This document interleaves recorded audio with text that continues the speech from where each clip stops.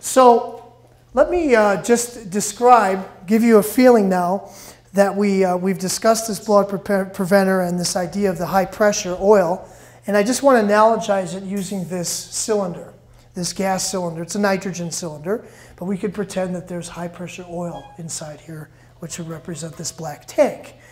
So essentially, we could argue that the blowout preventer is very similar to this regulator.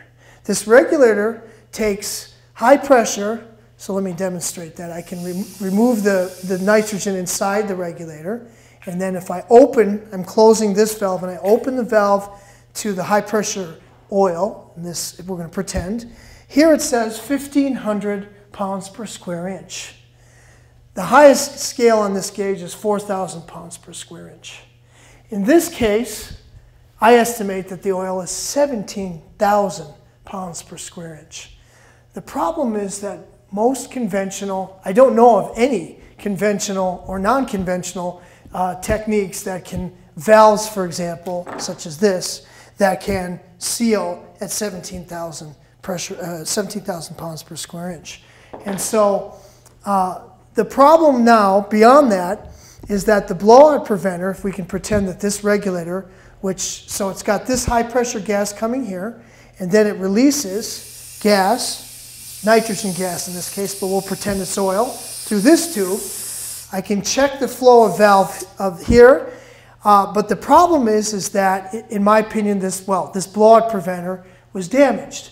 There was some argument that there were some batteries that were missing and the valves didn't shut, but you have to also understand that the valves were compromised, mechanically compromised during the explosion when the Deepwater Horizon apparatus, the whole platform fell into the Gulf, and then we found that the pipes cracked just above the blowout preventer. So there's no guarantee that the blowout preventer is actually going to work, period.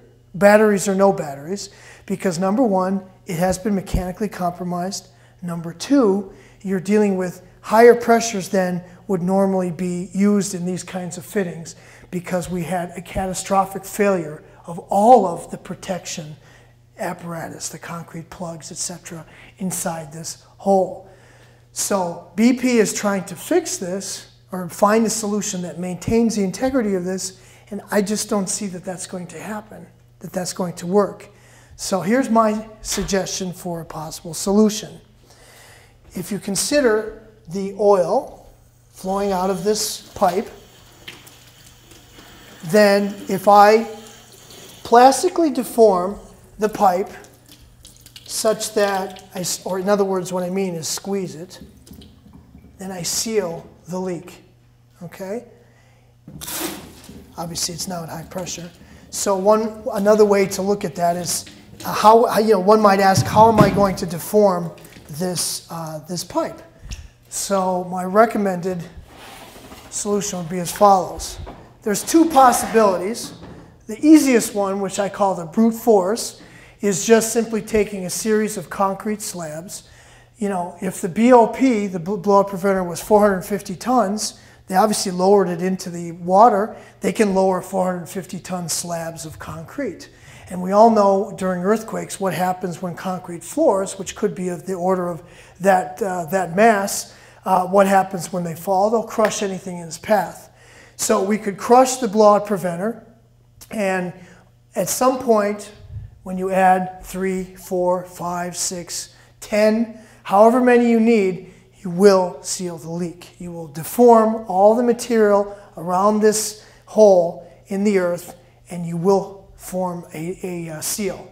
Another possibility to consider, if the BOP, if people are worried that, well, it's going to be hard to crush it because it's 4 stories tall, of course, explosives could easily clear that out of the way, but even if you wanted one possible solution, keeping the integrity of the BOP would be to add, at least initially, would be to take the pipe above the BOP, drop a slab of concrete that has a stopper, that's a concrete stopper, perhaps laden with copper or lead around it, and then it goes in and seals and deforms. So this stopper goes right in here.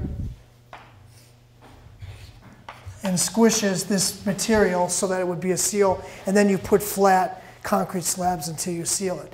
It probably wouldn't be a perfect seal, but at least it would probably severely slow this down until a better solution was found.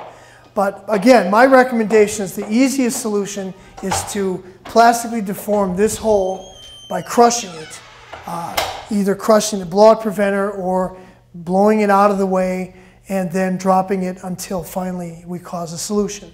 We call it, we seal the leak.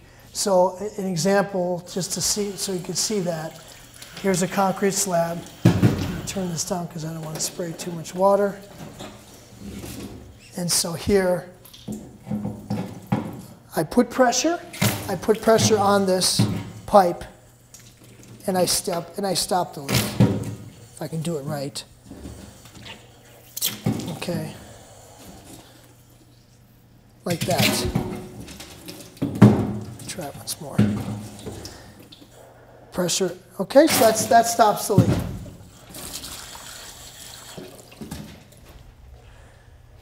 Thank you for your attention.